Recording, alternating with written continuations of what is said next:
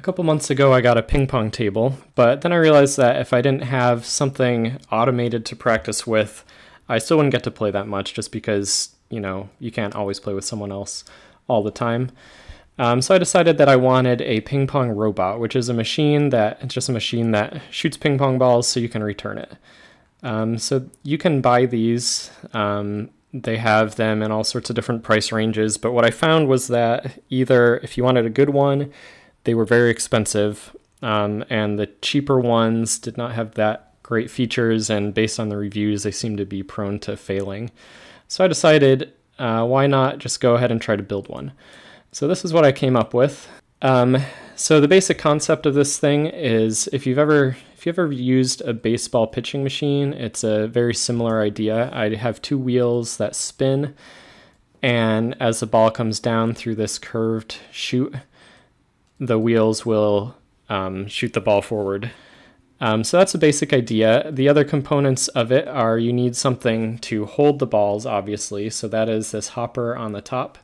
The other thing you need is something to stop the balls so that they don't just come out rapid fire. And I'm going to hide this piece so that you can see the inside. So there's a servo that is connected to a flap, and the servo pushes the flap up about 30 degrees, and when that happens, the ball goes up into this little cutout area and is blocked by this piece. And then when the servo opens up, the flap comes down, and then the ball goes down. In my design, I also have a servo at the base that rotates the whole thing left and right so that it can oscillate or change the angle. Well, I spent a lot of my free time the last couple months cutting out all the parts for the robot from plywood by hand using a little saw and a Dremel and a drill. So that was a lot of work, but now it's done. And I just have the final assembly left, so I think I'll show you that. That way you can see the wheels and other components that I've used and how it all goes together. All right, this is the main part of the ping pong robot. So right now I have this not put together all the way. I have one of the wheels installed, and then the other one I'm going to show you. So these are radio control car wheels. I believe they're 1/10 scale. They have a soft rubber compound, and they do have a bit of a tread, which I found at first would leave some scuffs in the ball.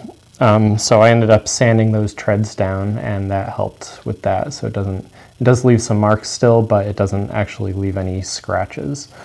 So that's okay. And then to mount these things to the shaft, see if you can see that.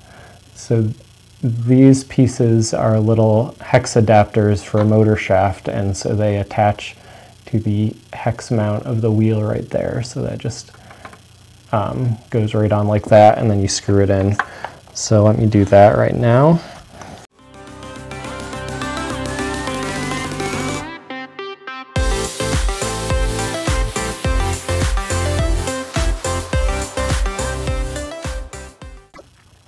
Okay, so I have the two wheels on there, and now the next part of this thing is a chute. So this will attach, and the balls go in through the top, and then they get directed down through the shaft right in between the wheels. So let me attach that now.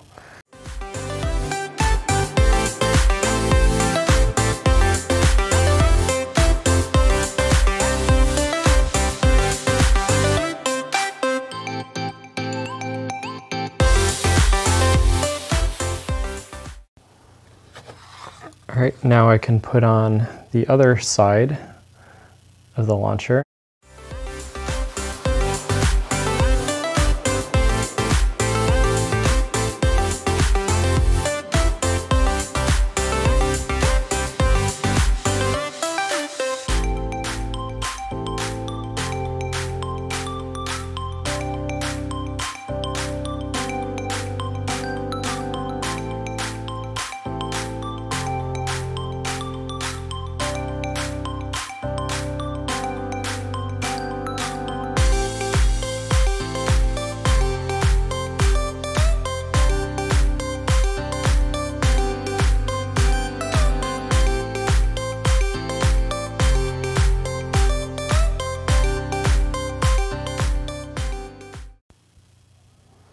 And there's actually one more part here.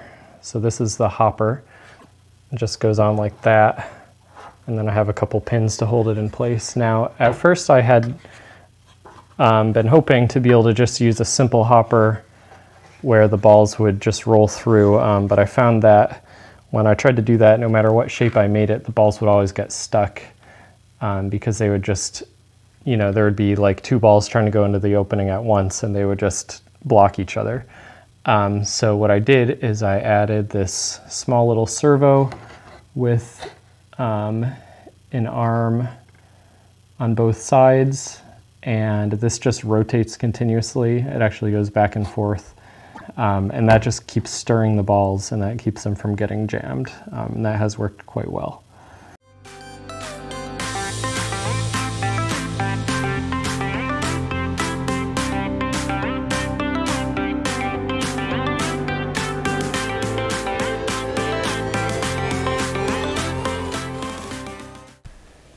Here are the electronics for the robot. So the main controller is this Arduino in the back corner.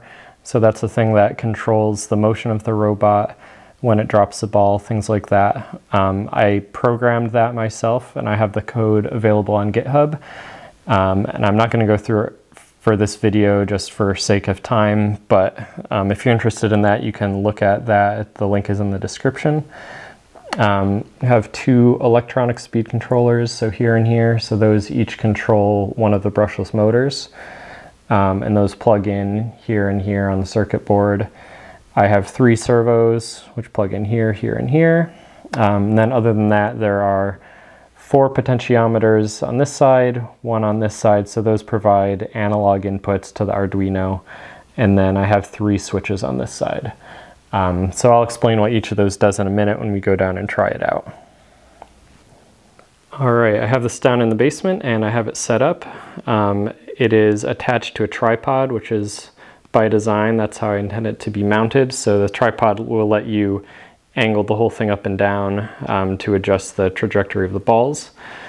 So let's look at the controls. So here on this side we have three switches. So we have the start and stop switch, which will make the balls start dropping, motors turn on, things like that. This switch will control whether the thing is going to oscillate left and right or not.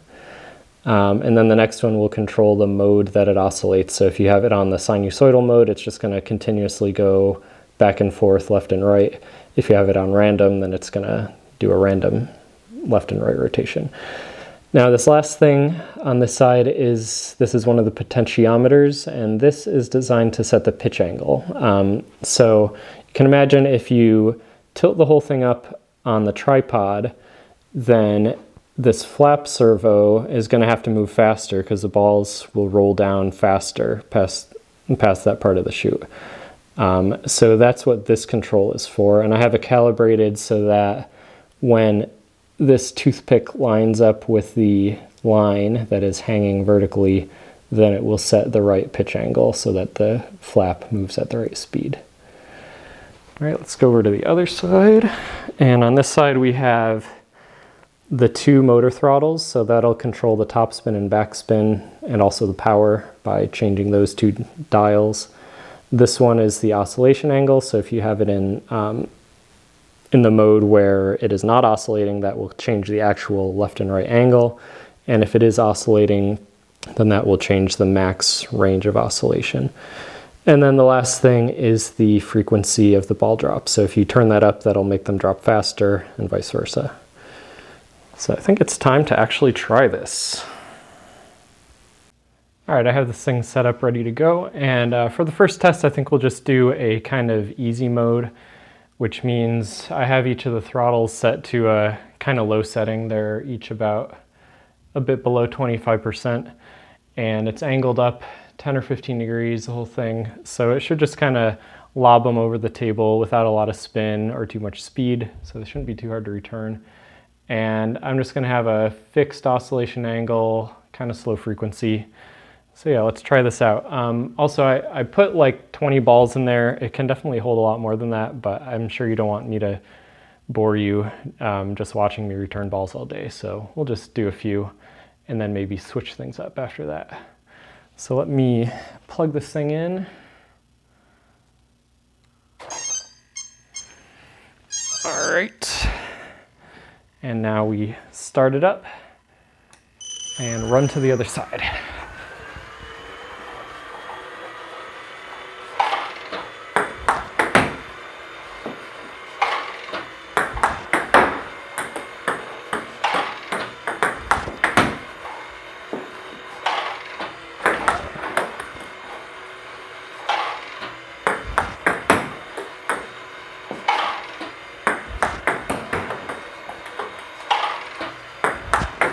Let's do some backhands.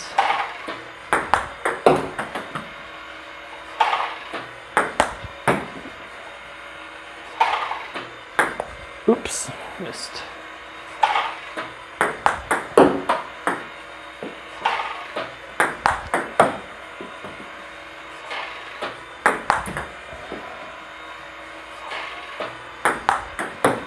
Back to the forehand. Ooh. I think that was all. Oh yeah, there's a few that are stuck at the top just since it's angled back so much, so let me fix those. Whew. All right, got a few more.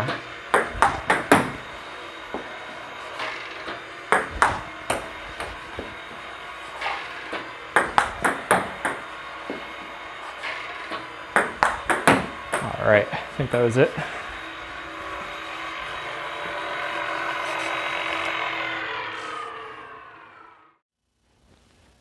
All right, for the next round, I made it a bit harder, actually probably a lot harder. So I have the angle of the launcher is down a bit, so it's less than 10 degrees now.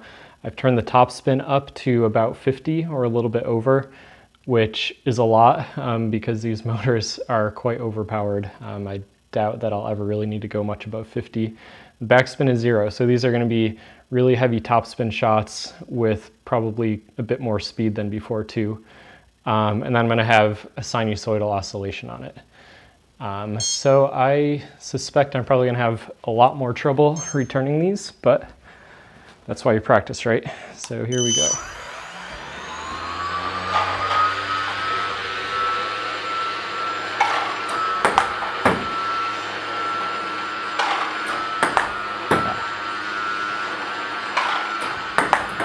There we go. Yeah, they really hop off the table from all that spin. Really got to get over top of it to keep it down. There we go. Ooh.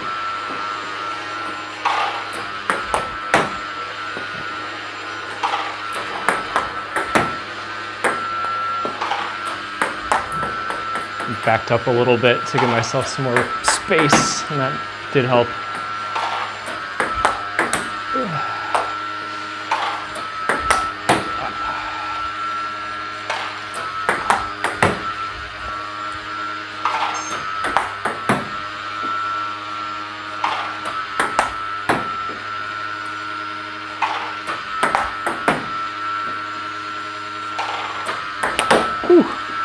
Came right in.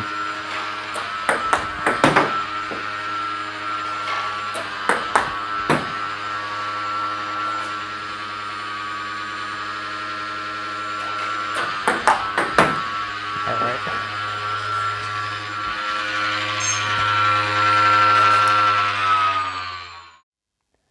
All right, for this round, I'm going to do something a little bit different and set it up to do serves. So if you're not familiar with the rules of ping pong, a serve is when a player has to hit the ball on his own side or her own side, and then the other side. So if you can tell from this distance away, I've angled the robot down so that it'll bounce on both sides of the table. And I've also set it up to do backspin. So I turned off the top throttle completely, and the bottom one is set to about 30%, which is a decent amount. I'd like to do more, but the problem is doing more will also make it shoot the ball farther. So it's kind of hard to find that middle ground where it will have enough spin, but also not go too far. Anyway, besides that, just for fun, I set it to random oscillation and increase the frequency a little bit. So let's give this a try and see how it works.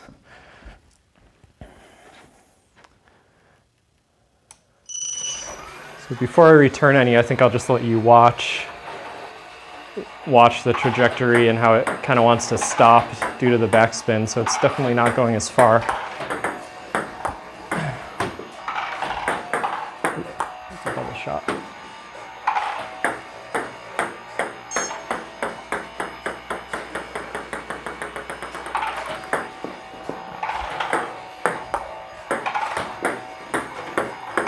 It's a little hard to set it up for backspin too, where it's angled down, just because of the geometry. You need to have enough of an angle for them to actually roll down the chute. Oh, when returning backspin, the ball wants to go down off your paddle into the net, so you've either got to get under it with a push like this, or if you're going to topspin it, you really get a lot of topspin. All right, well, I think that's all the testing I'll do. You've seen basically what this thing can do. It's, yeah, I'm definitely pretty happy with it. It is quite capable, more capable than me, which is good because that means I have a lot of room to improve. If there's one thing I could change, which I think I probably will end up changing, that is just, you might have noticed that this thing is kind of wobbly due to having all this weight sitting on top of the oscillation servo there. So that's probably not the greatest design. I'll probably change that, but I'll save that for a later video. So I'm gonna end it here, but I'll conclude with me just hitting balls for a few minutes. So stick around if you wanna watch that. Otherwise, talk to you later.